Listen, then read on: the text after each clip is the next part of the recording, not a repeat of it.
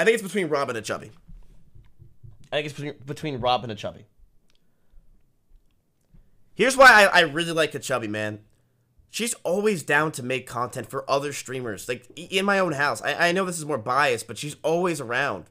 She's always willing to help other streams. She's always willing to make content. She's constantly traveling and doing IRL shit. Rob's is really good, too.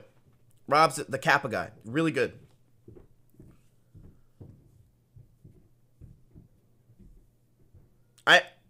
Apparently, Hachubby voted me Streamer of the Year, but I actually was just going to vote Hachubby anyway. I do think she's the best IRL streamer. I think Jake obviously has a shit ton of potential, right?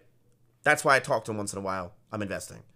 But I think Hachubby, honestly, is Streamer of the Year in terms of the best IRL streamer. That's what I think.